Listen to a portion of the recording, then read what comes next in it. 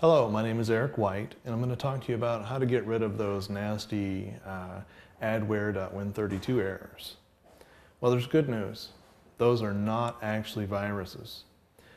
They are malware or spyware designed to get you to buy a virus detection software. If you click the link, it sends you to a website and says, oh, you must purchase $40 for our virus detection software, blah, blah, blah. Don't do it. Don't waste your money. The best thing you can do is go to www.windowsdefender.com. When you go there, you'll be redirected to this Microsoft Windows website. Huge letters, protect against spyware, get it now. All you have to do is click on the Get It Now button, install Windows Defender, and do a full scan.